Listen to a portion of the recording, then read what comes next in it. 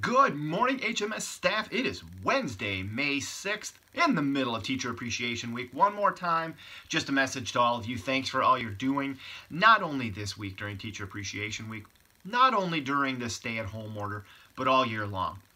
Thanks for everything you do for our kids, for our families, for me. Really appreciate it. Tomorrow got something special coming to you, just to say thank you and let you know that we care about you. And just a reminder, this weekend is Mother's Day.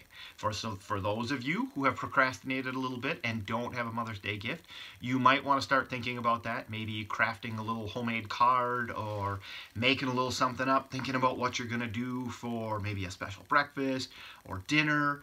Got lots of different ideas for you, but don't wait until Sunday morning, okay? This is that time. All of you, make sure you're thinking about Mother's Day, all right? They deserve it. They're very good to us. They help us with so many things.